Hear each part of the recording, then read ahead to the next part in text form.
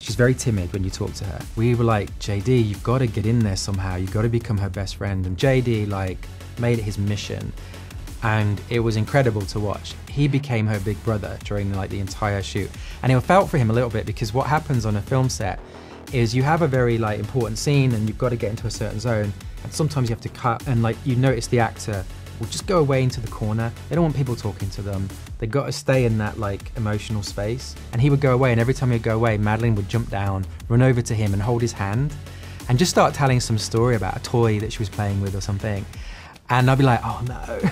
And then he'd kneel down and be like, really? And like ask about the toy or something and talk to her and play. And she just loved him and they were inseparable. And it's all on screen, I think.